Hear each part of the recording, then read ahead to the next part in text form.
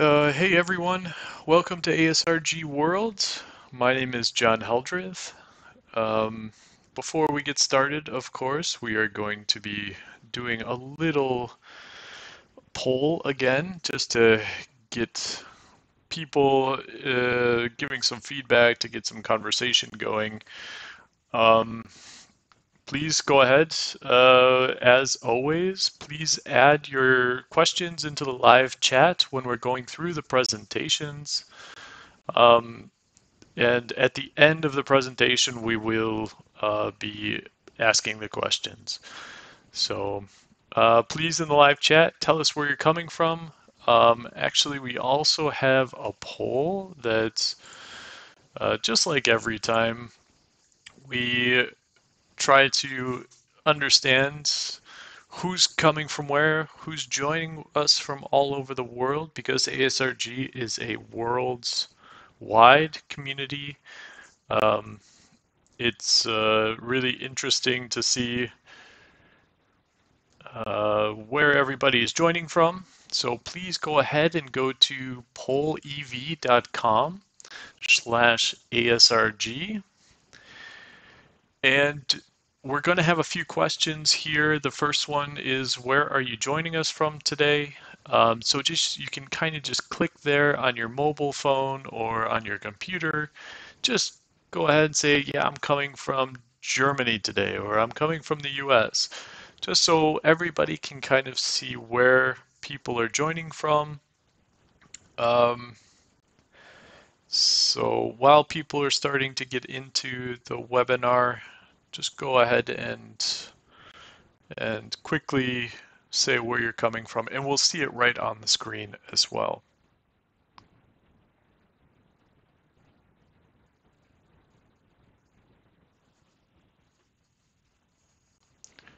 Looks like Detroit, Recife, maybe Brasilia, so UK, Germany, Tel Aviv, maybe India. Great.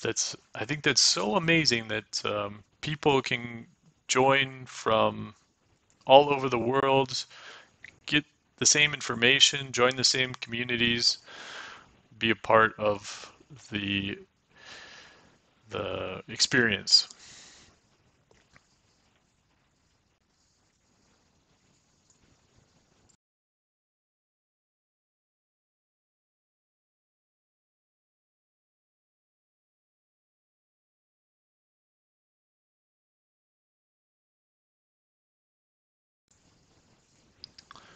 So for the people that are just joining us, this is ASRG Worlds. This is our fifth webinar. Excuse me. Um, if you're joining us for the first time, we usually like to do a poll just to see where everybody's coming from, kind of see who's joining us from where all over the world. If you go to pollev.com/ASRG, it's at the top there, and go in there. It's completely anonymous, and we don't track anything. If you could just say where you're coming from, and then it automatically shows up, so you can see who might be joining from your area as well.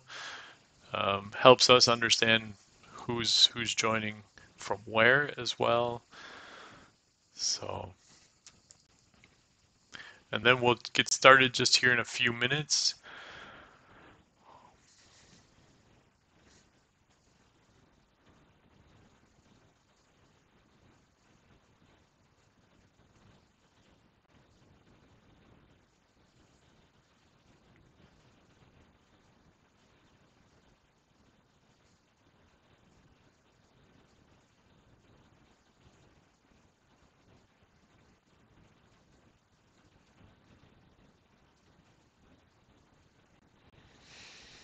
All right. I think let's see who's joining from where today. It looks like US, a few places. It looks like Brazil as well. Sao Paulo, maybe. Oh man, my geography's bad. So Recife. We got UK, Germany, Romania, Israel, I believe, India. Looks like almost west side of the US as well as east side. Interesting. But we're going to go ahead and start today. I have a few more questions for you to answer before we get into the presentation. And the first question is is actually related to the presentation today. I just want to see how many people here understand what the abbreviation IVI means. So if you stay at polev.com/ASRG, then you can go ahead and just make sure that we see where people are where they know that what IVI really means, or maybe what they don't know. But this helps the presenter, Ian Tabor, is with us today, and he'll be able to kind of see and judge, okay, yeah, IVI, we understand. A lot of the participants, they got the idea, uh, or where we need to focus. So um, go ahead. If you're just joining, go to polev.com quickly. Just answer the question here. Let's see who has an idea about IVI real quick. So the first answer is intelligent vehicle infotainment. Okay. The second answer is information vehicle entertainment. The third one is in-vehicle infotainment, and the fourth one is interior van intel. That sounds like the right answer to me. So, or the last one is I have no idea where am I, what's going on, and why am I watching this YouTube video. So, I'm just kidding. So, it looks like most of the people are saying in-vehicle infotainment, which is the right answer. I'm glad to see it. If you chose, I have no idea. It's not a big issue. We are going to cover it today in the presentation. But don't leave polev.com quite yet. We have one more question for you. And it's basically to understand who has already set up their own vehicle hardware test setup. So how many of you have, taken a piece of hardware? Well, that's interesting. And I think I changed this answer or changed this question. However, whatever. Who has set up their own vehicle hardware test setup? The first answer is yes. I have a complete vehicle electronics on my wall right now. Yes, I have a small test bench where I can test an ECU or two. I have all the parts, but they're still in the box right next to my computer here. No, I have better things to do with my time. And the last answer is no, but I would like to give it a try. So, of course, the first answer is yes, you have everything done, and this thing is awesome. And basically, the car is completely rebuilt. So, we'll just wait a few minutes until you guys can see the answers on the screen here, and then we'll jump right into the ASRG presentation today. We have a really cool presentation today from Ian Tabor. He is the lead of Car Hacking Village, CHV, in the UK. So we'll get to him here in just a minute, but it looks like that 29% say that they do have they've done a lot with electronics in vehicles and have their own hardware test set up. 20% or so have small ECU test benches. No one has parts, but still in the box. And 7% has said, well, I have better things to do with my time. But everybody looks like 53% is interested to try this out. So this talk is going to be today about that. So really interested about Ian's talk later on. Before we jump into Ian's talk, I'd like to introduce myself. Um, and go into what is ASRG quickly. If PowerPoint is going to cooperate, let's try this out. So today, welcome to ASRG Worlds. Good evening, good morning, wherever you might be in the world today. Thank you for joining ASRG Worlds. We have really a great presentation tonight. Ian Tabor is on the line with us today, and he's the lead of Car Hacking Village in the UK with us today. He's always doing something interesting. So glad to have him here with us. But before we jump into Ian's talk, we're going to talk a little bit about what ASRG is and what we're trying to accomplish in ASRG. So first of all, let me introduce myself. My name is John Heldreth. I'm the founder of automotive security community called ASRG, or Automotive Security Research Group. We'll come to that in a minute. During the day, I work for Porsche Engineering as the product security lead. Please connect with me on LinkedIn. You can contact me on Slack, whatever. I'll show you the links later, and they will be in the comments after the YouTube video. So, welcome to the 5th ASRG webinar in this Corona time. My name is, again, John Heldreth, founder of the Automotive Security Research Group. For those that don't know what ASRG is, I just make a quick overview. I'm sure most of you have already heard this from me a million times. But ASRG is a nonprofit company focusing on the advancement of the automotive security industry. This is a community for you to learn, to support, and advance our understanding of bringing secure automotive products to the market. In security, we all have the same goals, and this is to keep our customers, our families, and our friends' data safe and secure, which can only be achieved together.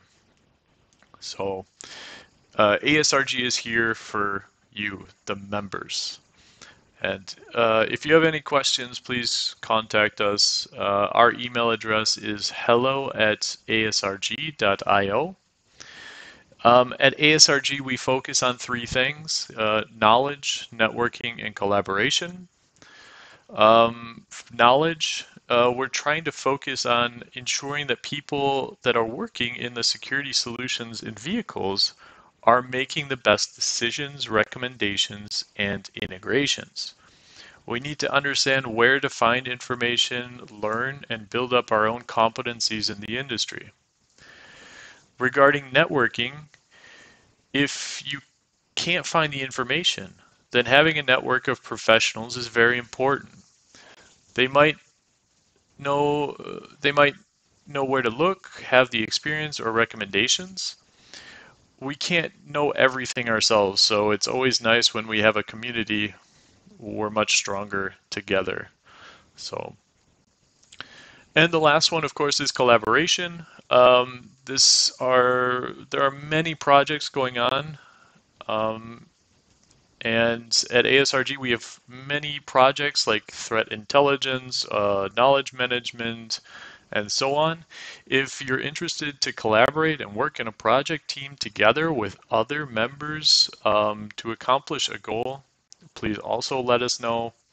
This is really interesting stuff right now. So moving on, ASRG is growing.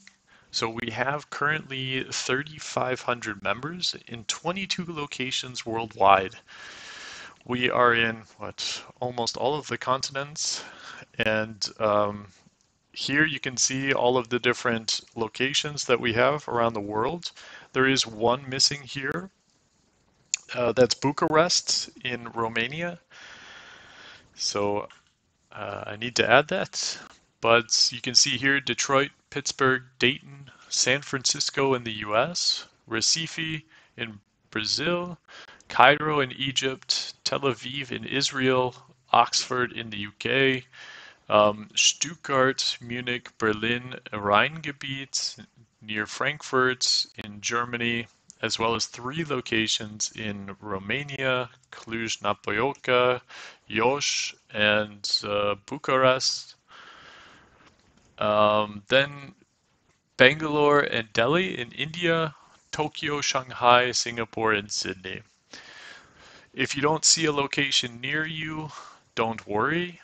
Um, because we can always create one. Just please send me an email, hello@asrg.io, and get in touch with me. We'll just talk about how it works and what makes sense, and then see what type of community you can build locally.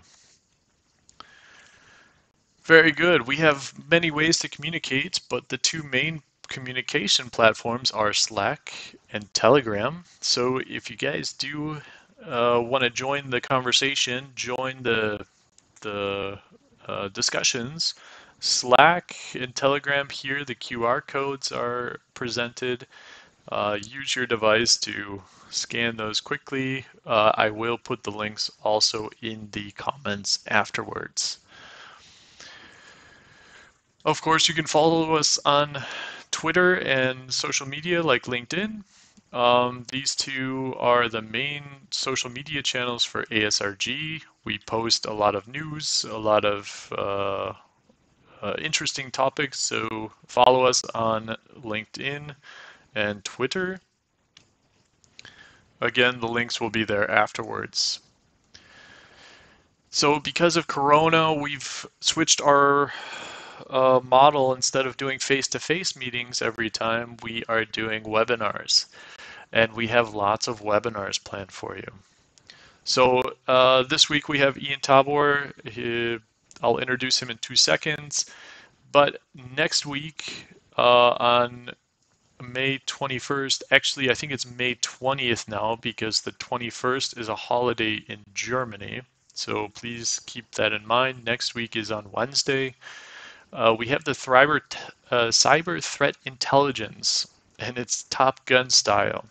It's an interesting presentation. It's themed on Top Gun, the American movie. So Threat Quotient will be here. Marcus Auer will be presenting. Really interesting. May 28th, Dynamic Trust Models for Mobility During Life Cycle. Mirko Ross from Osvin will be here presenting an interesting view of how trust models need to be for mobility over the lifetime. June 4th, Telematic Control Unit in Security from Jofra Paula. He was working at Vodafone. This is really going to be an interesting talk. Come listen if you're interested in TCU or Telematic Control Unit Security. Very interesting stuff here. And on June 11th, we have ISO 21434 by example with Bastian Crook from ETMIS. He is going to be taking the ISO 21434, going through it, and actually showing by example using, I think, risk management, how to fulfill the ISO 21434. So it's going to be a great discussion. We also have more webinars to come. They don't fit on the slide. Check back often. Check on the website, asrg.io. We will post everything there.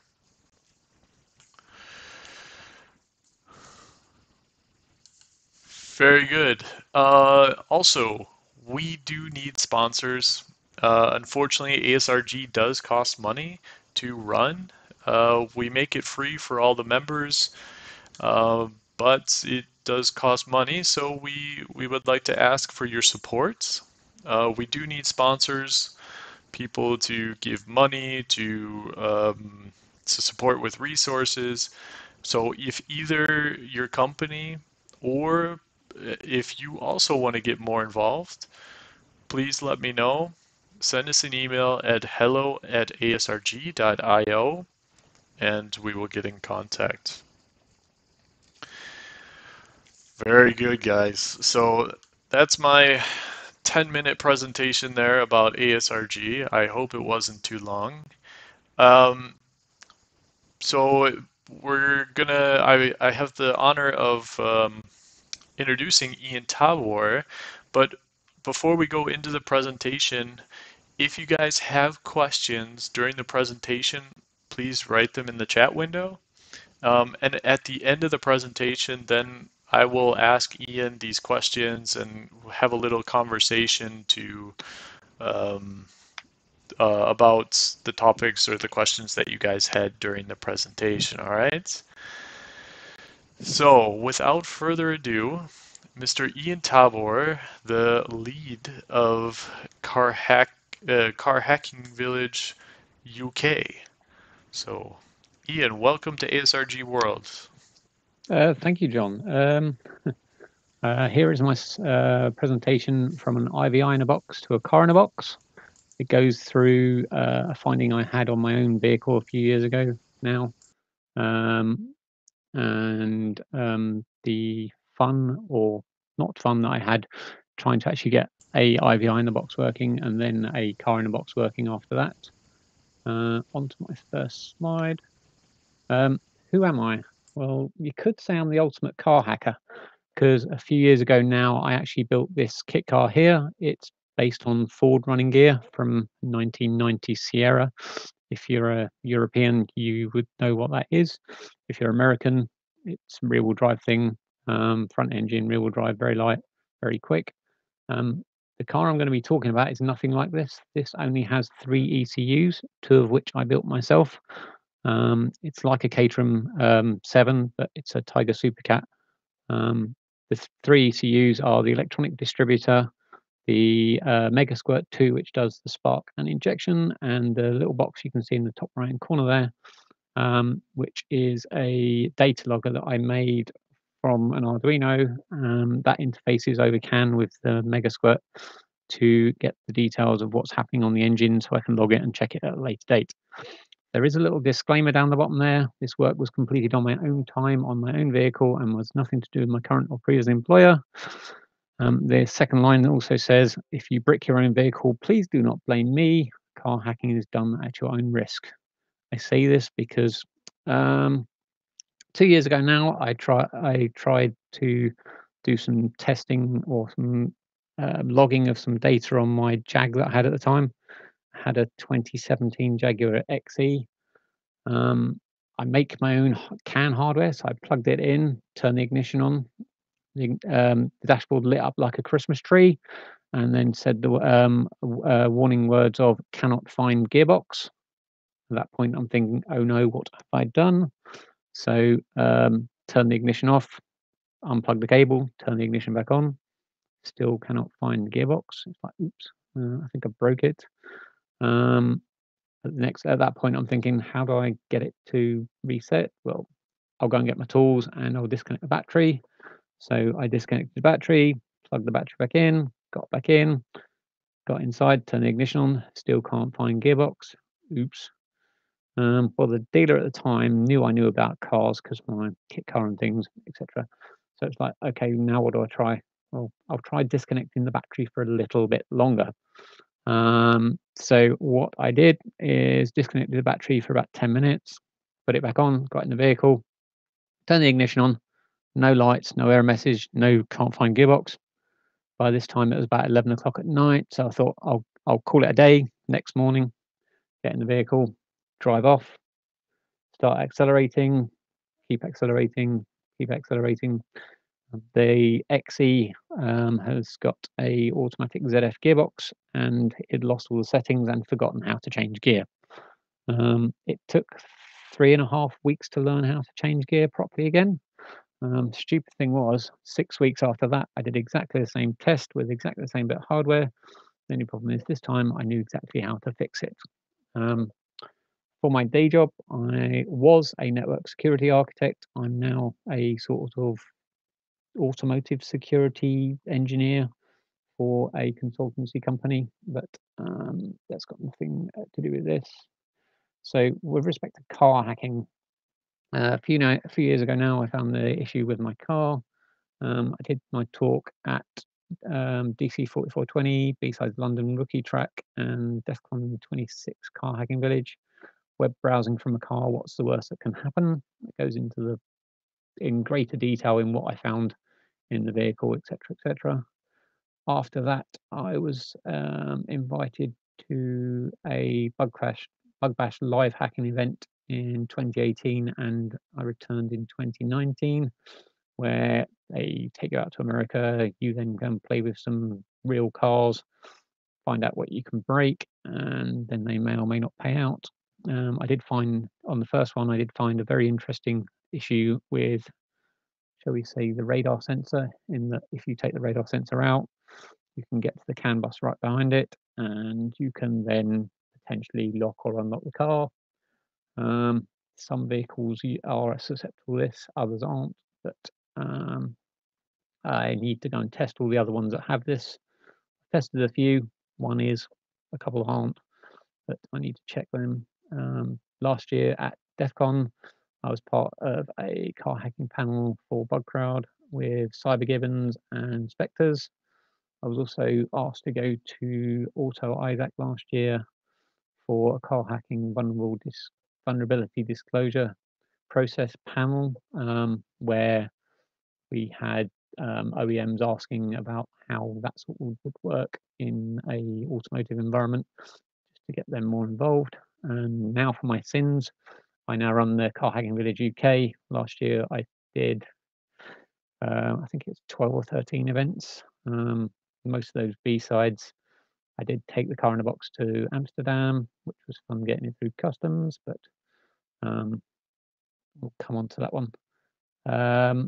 This year I was meant to be doing quite a few B-sides events, but as this coronavirus thing has broken the world, most of them have either been postponed or cancelled until further notice. But I have actually been asked to take my car in a box to India, Australia, Brazil, defcon in America, a couple of other places I can't remember. But onto the actual details of the vehicle in question.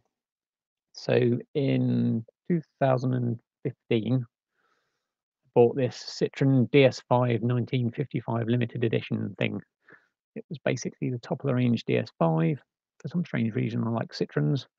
It had all the toys, all the bells and whistles, one of which was a 7-inch touchscreen in the middle of the dashboard, in which you could tether to your car over, tether to your phone over Bluetooth or Wi-Fi, and surf the internet, which is great, wonderful.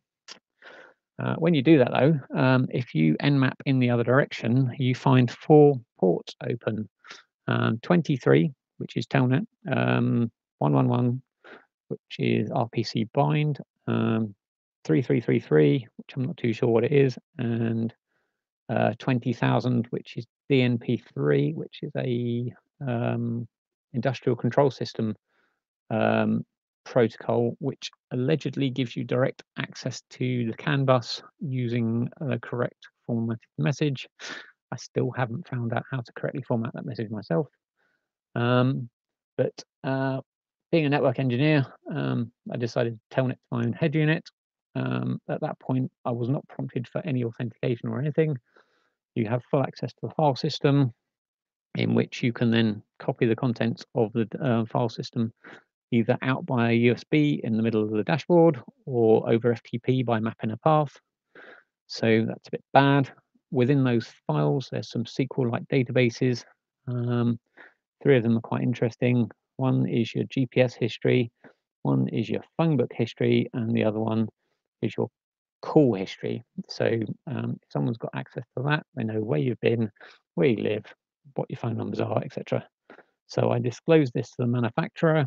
Their comment was, well, it's up to the user to make sure their Wi-Fi is secure.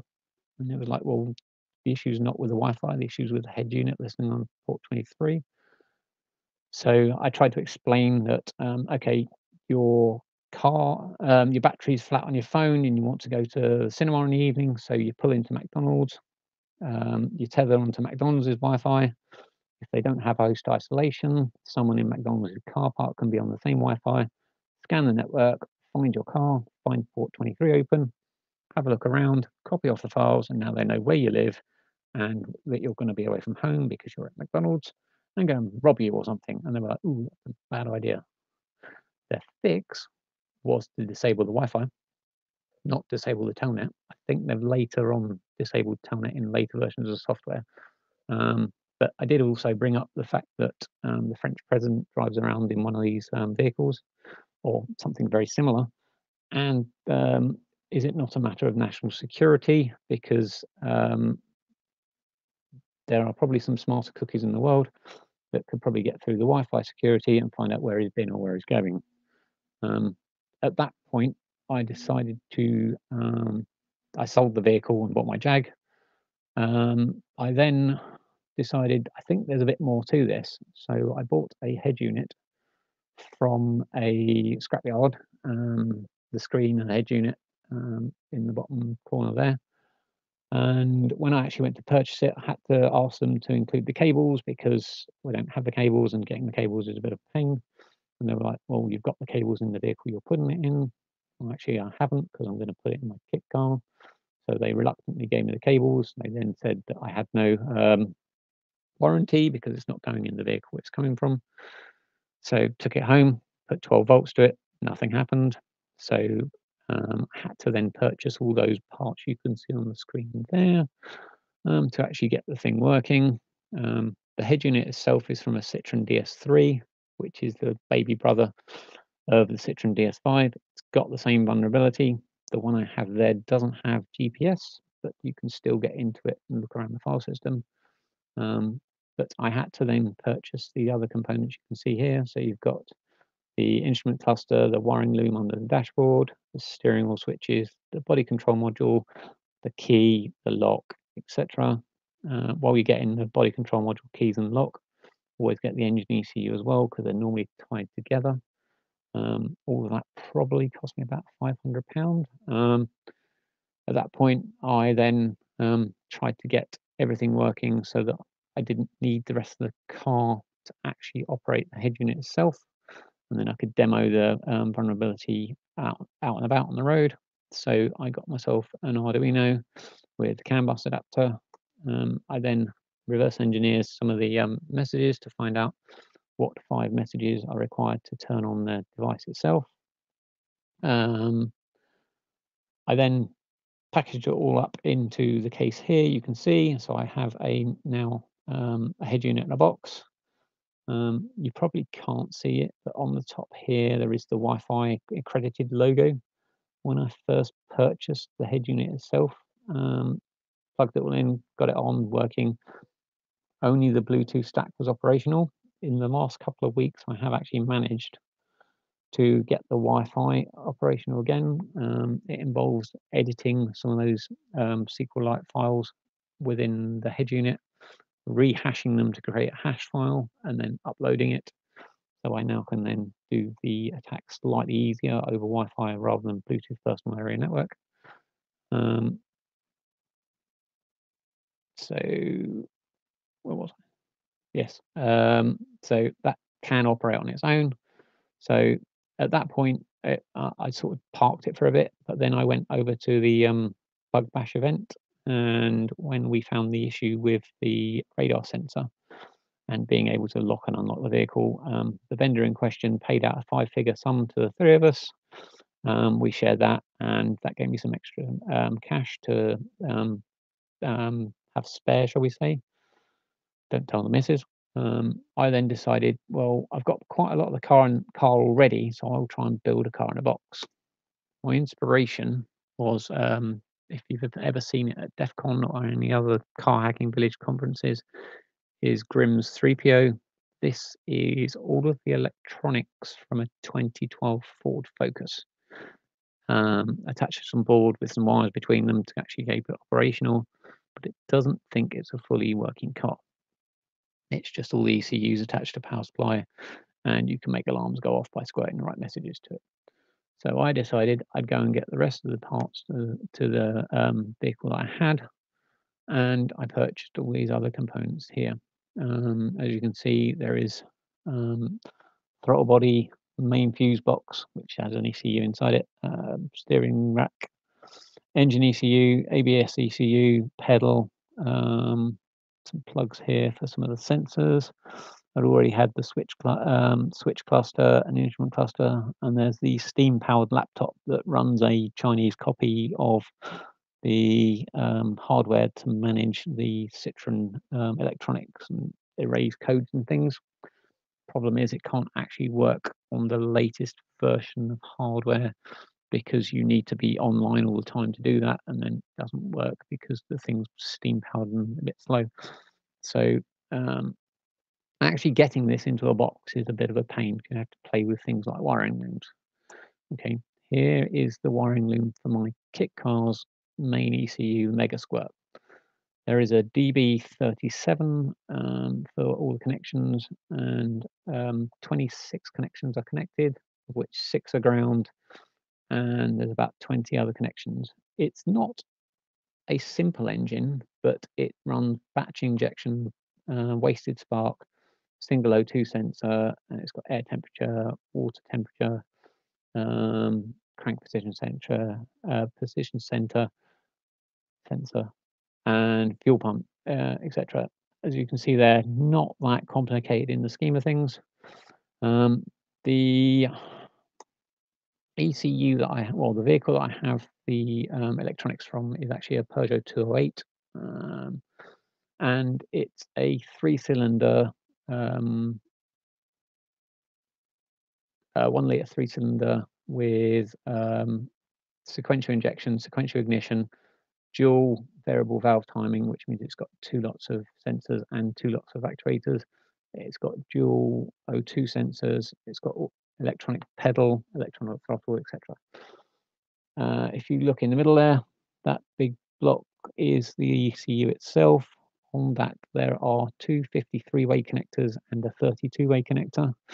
And I think nearly every one of those pins is actually connected. There's not many that aren't, so you've potentially got 138 pins to connect up. Getting those connectors, you can get them, but they're not cheap. If you can, cut them off the loom that you've already got, but if you don't want to do that, you can buy them from Mouser, but they're not very cheap. The wiring looms here, as you can see, come from the Peugeot Citroen service website, where you can log on, pay them some money, and then you can download some of the looms diagrams. The only problem is every diagram is a functional diagram. So this is the engine diagram. You then get a light diagram for side lights. You get a light diagram for indicators. You get a light diagram for stoplights. You get a light diagram for reversing lights. It's a bit tedious, and it's very, very difficult to actually try and work out what every pin in the loom does. So when you're playing around and actually trying to wire it up or cut down the massive loom that you've got, it is quite a challenge, shall we say. The next challenge you've got is actually getting the engine to think it's a working engine.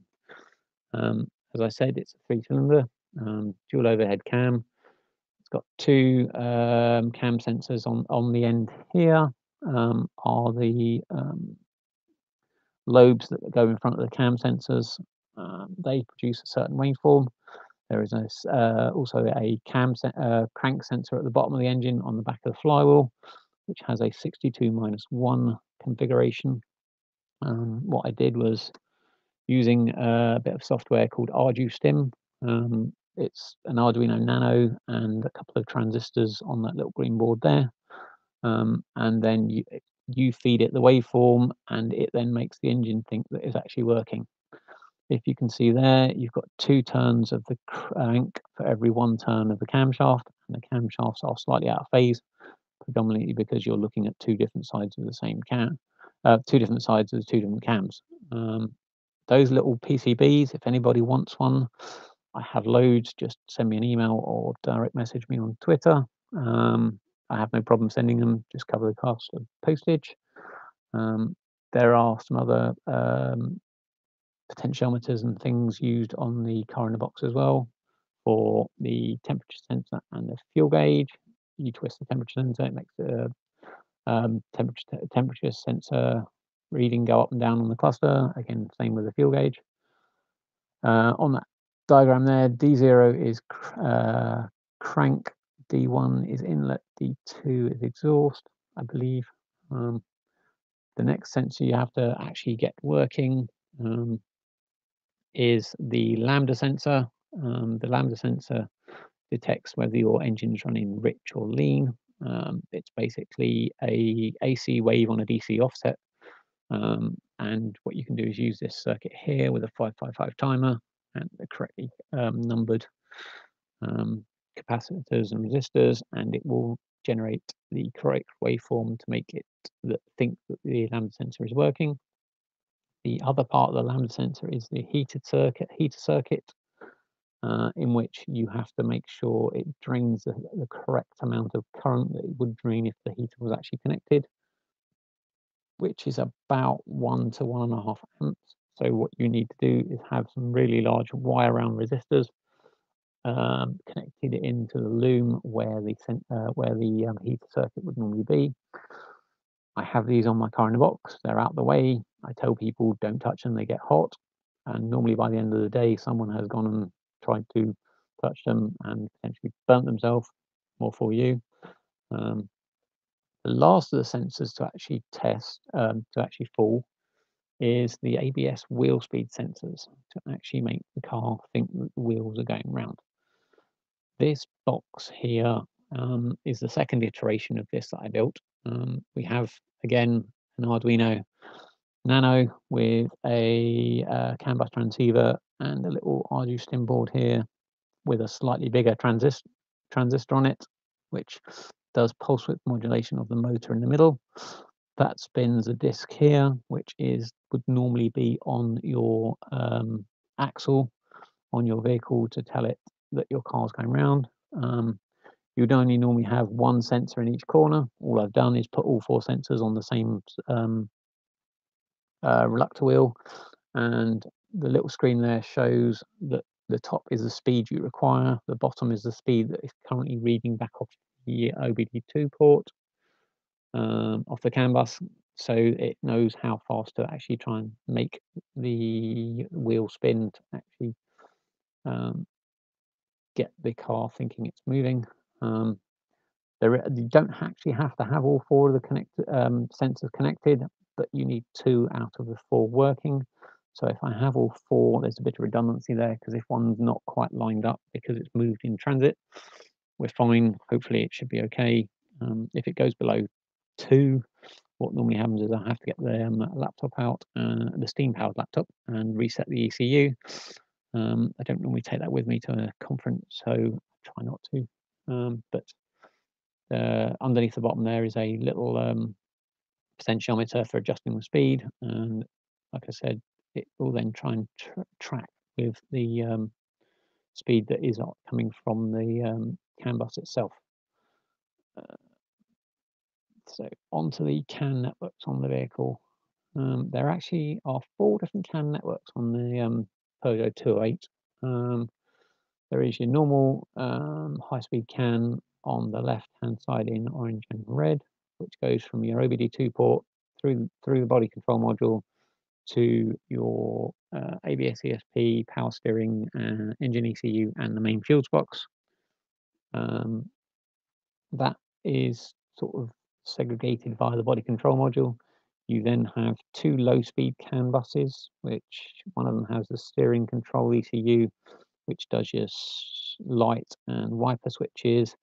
It also has the airbag ECU, which is not in my car in the box, because I really don't want someone to try and fuzz an airbag ECU and set an airbag off, and I have to fill a form in. And on the right-hand side there, you can also see there is an additional OBD2 port for you to directly tap into that bus there. On that bus, what you can do is you can forge the messages what would normally come from the steering control ECU and make it do disco mode. I'll show you that in a bit. You then have another low-speed bus in the 2 different shades of blue, which has the body control module, instrument cluster, the matrix within the instrument cluster, which is a separate ECU, which would normally show your GPS directions, like turn right at the next corner, etc. Again, there is the IVI on that one and another additional OBD2 port. You can also do silly things by squatting messages on that bus. Down the bottom there, between the IVI and the screen, there is a 4th CAN bus that runs at high speed, which I believe is used for the touch screen on the IVI. I'm actually planning on adding another ECU to this, which is a reverse parking ECU. I haven't quite worked out where it's going to go yet because I've only received it last week. I've not really had time to play with it, but that should be fun. And I'm also going to be connecting a reversing camera as well, which gets plugged into the head unit. But on to what it actually looks like. Here is my car in a box. The big box at the bottom is the main part. The record box has the ABS sensor in, and then on the right there is the IVI in a box. This is what it looks like in the boot of my new car. It was slightly tighter when it had the Jag, in that the box in the middle there, the large one, would be the only thing that went in the boot of the car. That was fun when I was going over to Amsterdam, pull into customs. Excuse me, sir, can you open the boot? Okay, what's in the box? A car. What, a toy car? No, a whole car. I then had to explain what was in there, show them pictures of it out on the table, explain that I do security research and I show people how to do make sure cars are secure. And he had that sort of confused look on his face that he didn't really want to fill a form in. So it was like, yeah, thank you, sir, on your way. I didn't actually get caught on the way back, but thank God for that. So next is, again, we've got the picture again of the ABS sensor simulator and the IVI in the box. And finally, here is the actual car in the box itself. If anyone knows, it's called PD0 because P for Peugeot and D0 is 208 in hex. So that is why that is that. So most of the things on the left-hand box are to do with the engine and the movement of the vehicle. You've got the ABS ECU on the left.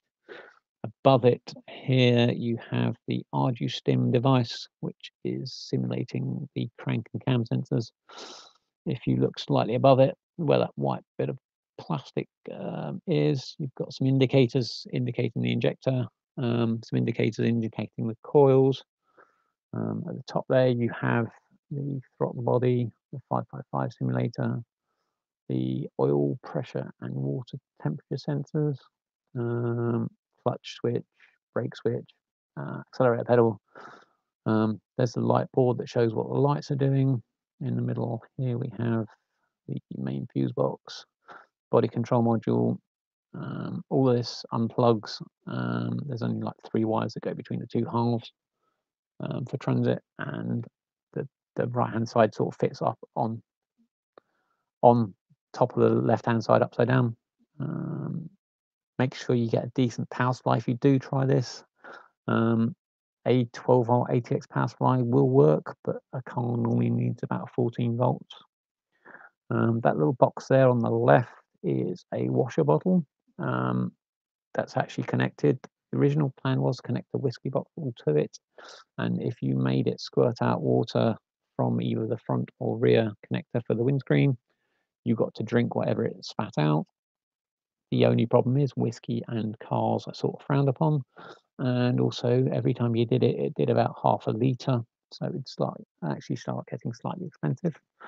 Finally, down the bottom here is where your steering column switches are. You've got your lights adjustment. You've got your disable your ABS and key switch. I do actually have the remote key with RF on it as well, and the radio functions still work, so you can still take the key out, lock and unlock the vehicle, etc.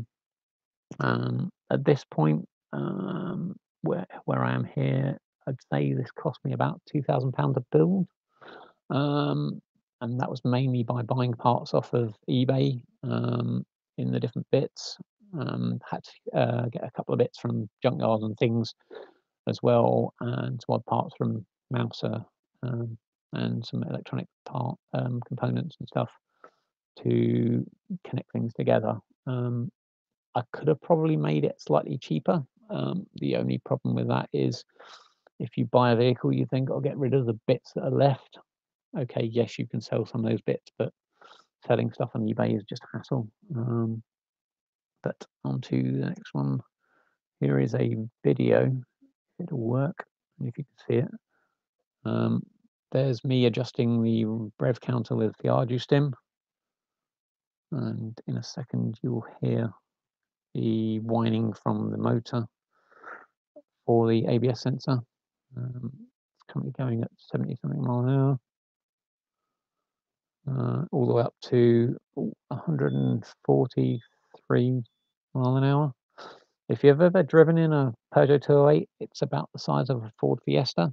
You probably don't want to be doing 148 mile an hour. It's not fun. It probably rattle itself to bits. On to my next slide. Here is a little device I built when I first started the car hacking village. It's actually more a business card for myself that I use.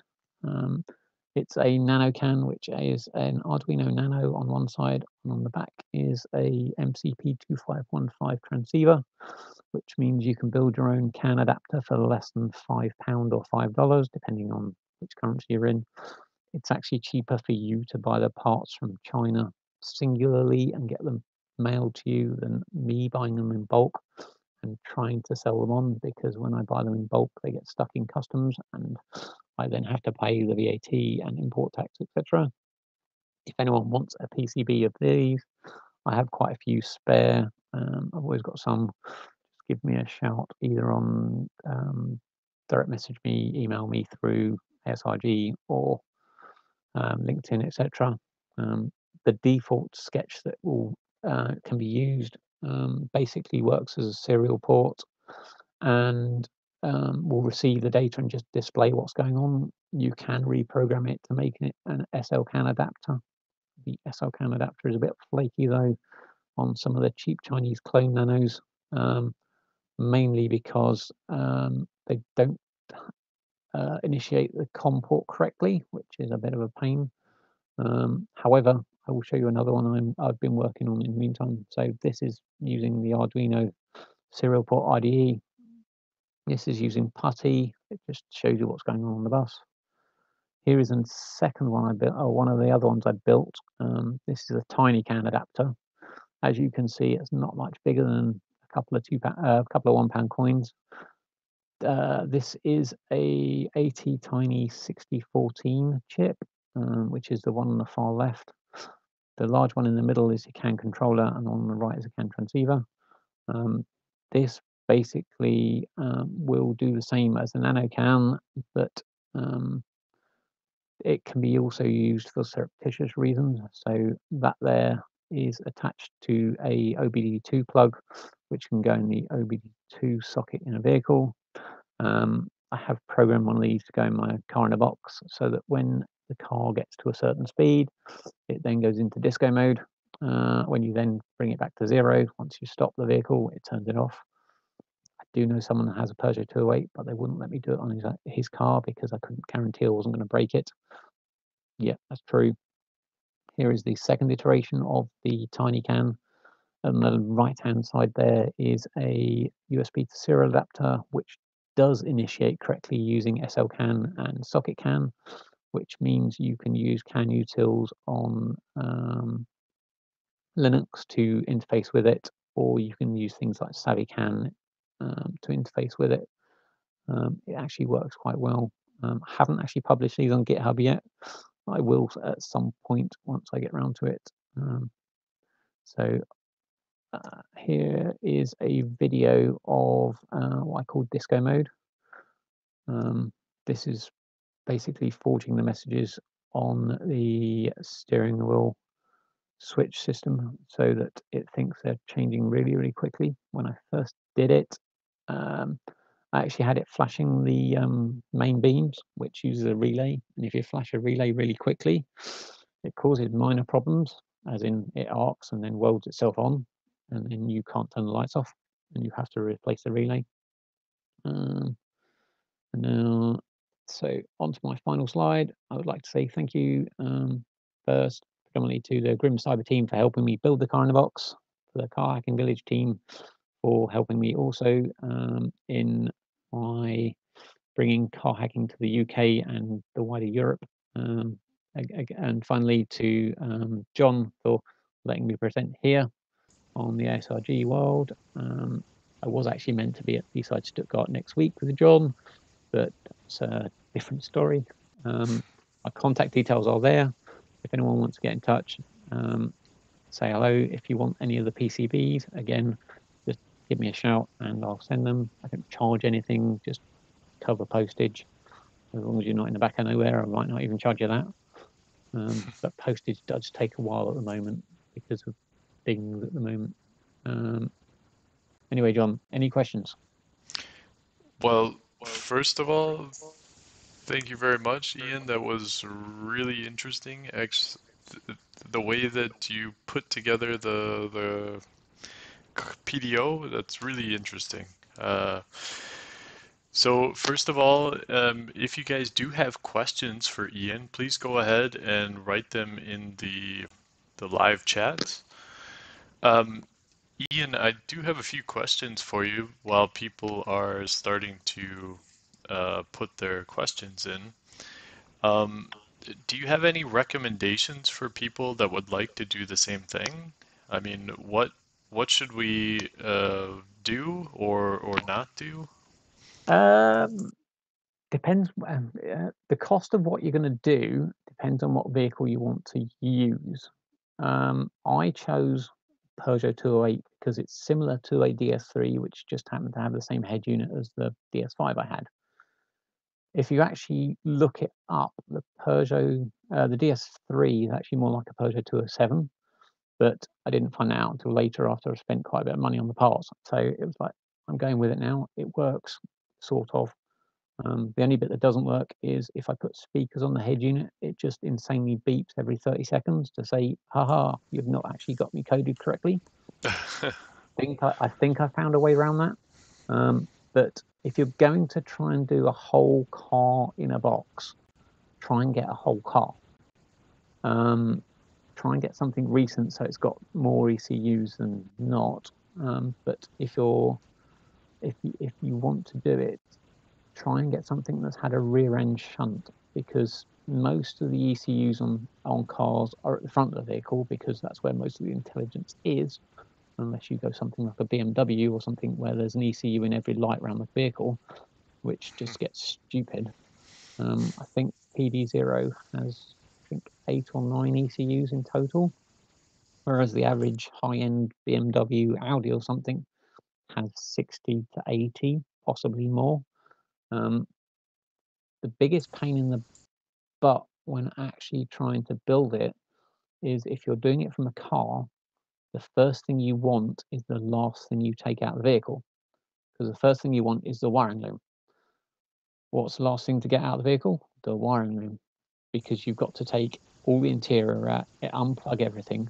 When you do unplug everything, make sure you note on every plug what it was plugged into. Because when I built mine, I had a wiring loom for an engine. I had to work out which port was which sensor, which was great fun. You either have to get out the multimeter and try and trace it back through the wiring diagrams. And when the wiring diagrams are written in French, it gets a bit fun. Or you then just have to buy every sensor on the car and then try and work out which of those 42 different connectors this sensor plugs into, assuming you got the right sensor for the right year for the right vehicle. If you are going to do it, give me a shout. I can always help. I have assisted a couple of people around the world in doing something similar. There's one currently being built in the Philippines by Jay Turler, who runs the car hacking village in the Philippines. He also works for Bugcrowd, doing some automotive stuff. There's another chap that I was helping in America. I can't mention him because it's one of the OEMs. I was also asked by an OEM to help them build a car in a box. Well, not an OEM, a tier one.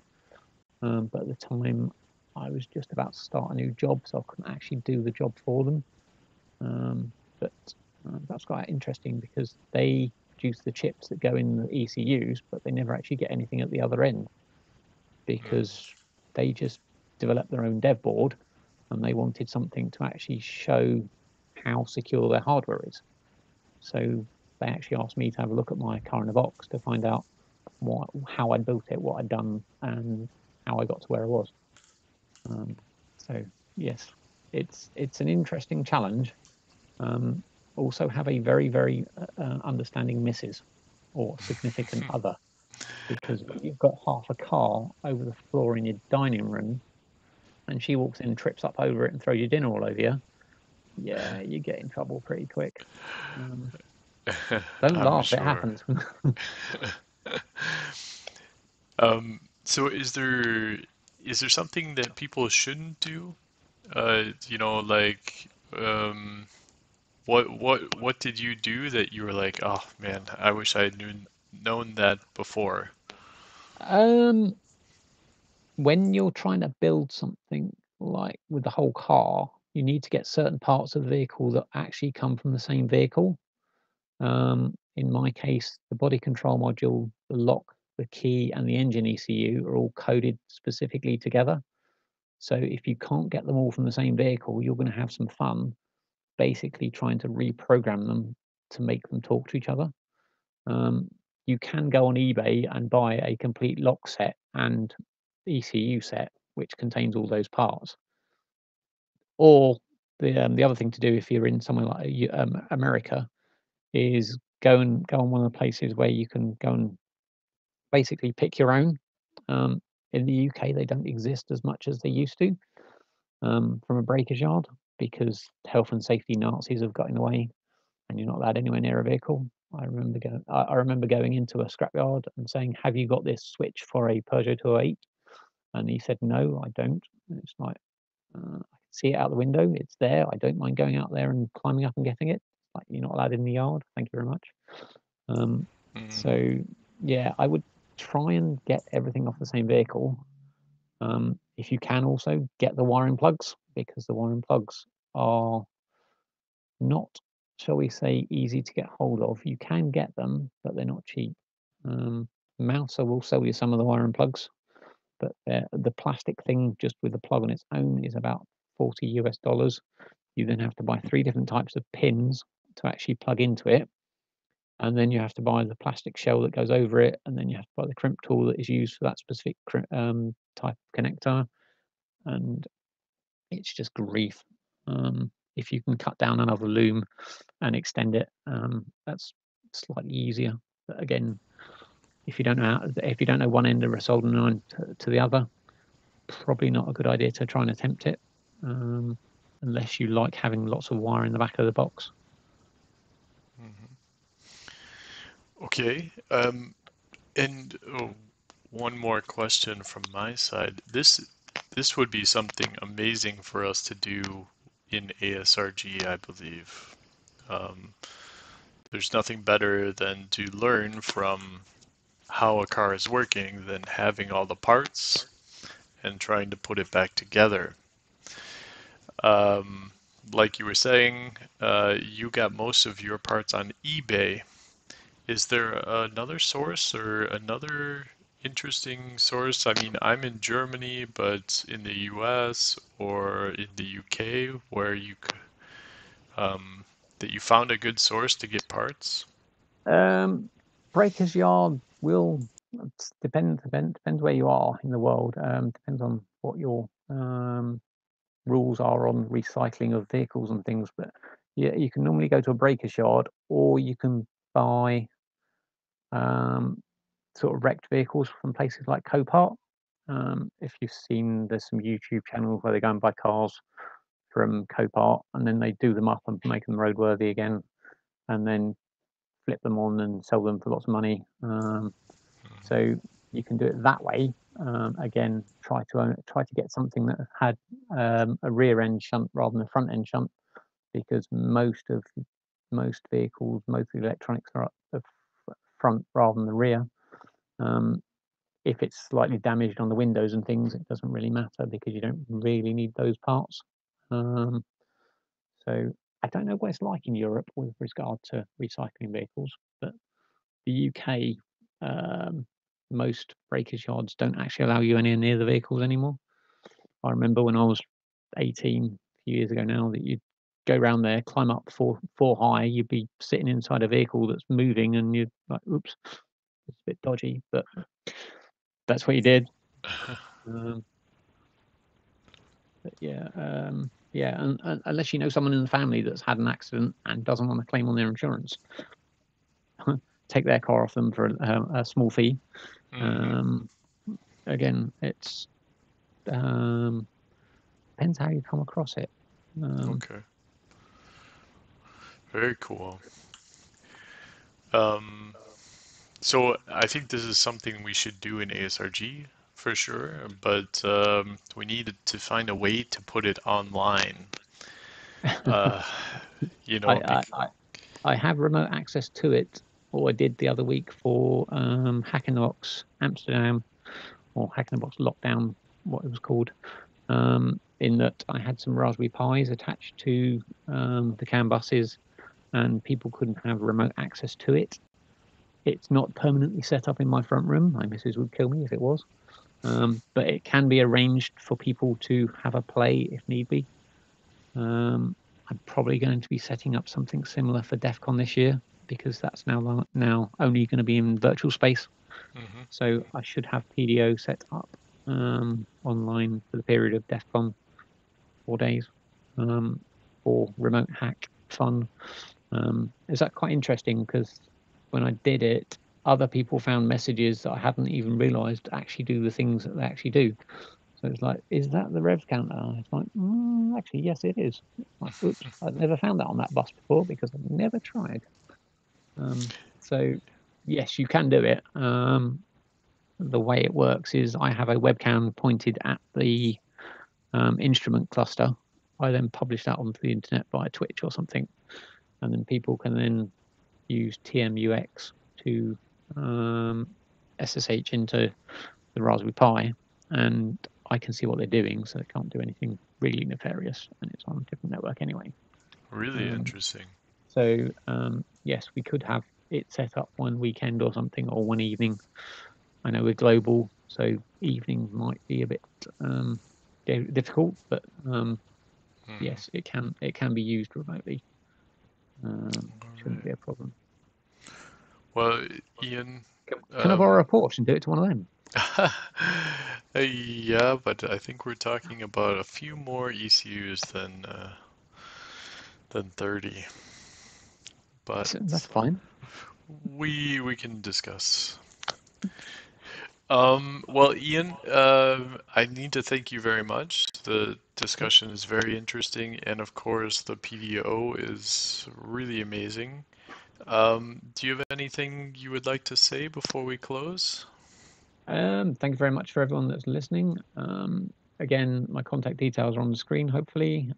If you want to get in contact, if you want any of the different PCBs I have, I'm actually working on something at the moment that should be something very similar to Toyota's Pasta, which is a virtual car in a briefcase. But I'm still working on it. Keep an eye on Twitter, and there should be some updates. But I will keep you posted. But, yes, Very thank you very much. awesome. Thank you, Ian. Yep. Just a reminder, next week on Wednesday, we have a threat queue coming in. They're going to be showing us threat analysis, Top Gun style. So come back next week and show the or see the next threat modeling tool from ThreatQ. All right, guys, thank you very much. Have a good evening, good day, good morning, wherever you are in the world. Text me, email me. We'll talk to you soon. Bye.